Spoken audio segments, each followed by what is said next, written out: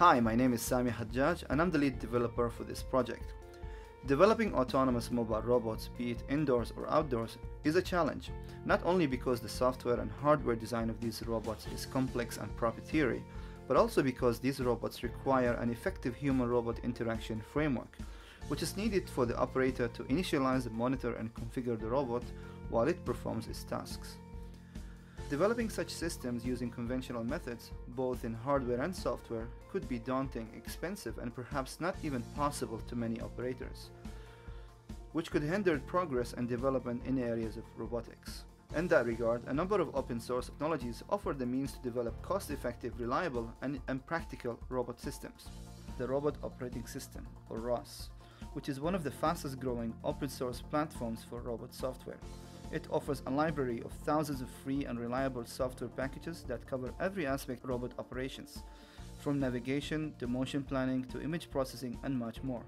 On the other hand, Android is the world's #1 mobile operating system in the world, which focuses on human interaction and capturing human input, making it a reliable solution for HRI. By combining ROS with Android, we can develop practical and economical robot, coupled with a very powerful HRI framework, such as the system shown here.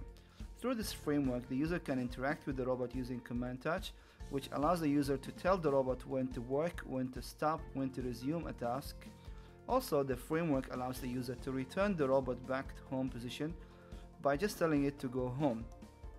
At the same time, the robot status is captured directly by the robot and viewed in real time in various views in Android, which shows data such as robot speed, position, power level, live feed.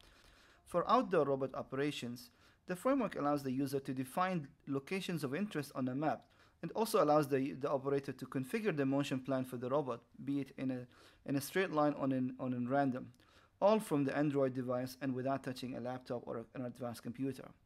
Altogether, the frameworks allow the user to act in a supervisory role or a management role for the autonomous robot.